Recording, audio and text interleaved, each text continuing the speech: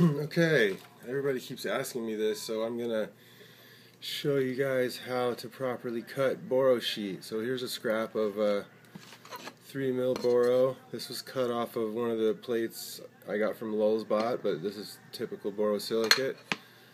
The idea behind cutting borosilicate is to use some kind of straight edge.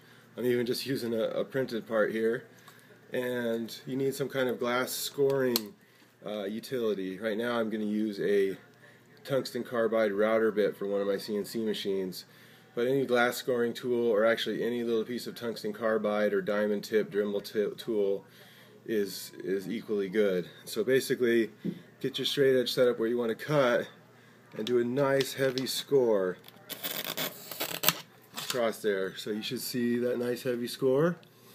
Now what you really need to do is lick your finger or spit on your finger and get that wet. Or you can use 3-in-1 oil, which is even better if you're doing a lot of it, but for this small quantity this is fine.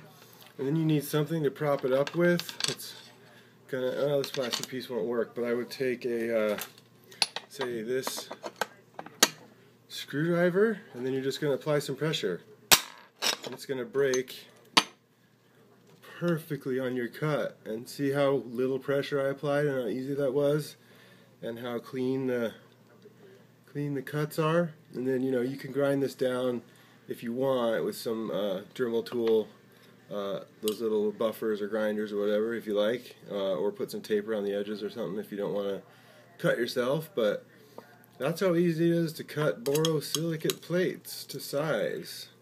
If you're going to be doing a lot of it or bigger sections, I would recommend using 3-in-1 oil instead of spittle.